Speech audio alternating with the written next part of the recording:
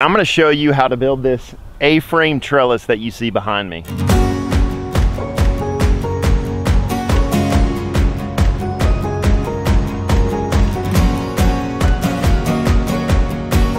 So what we're gonna do is just count out 8 squares, and then we'll cut right after our 8th square.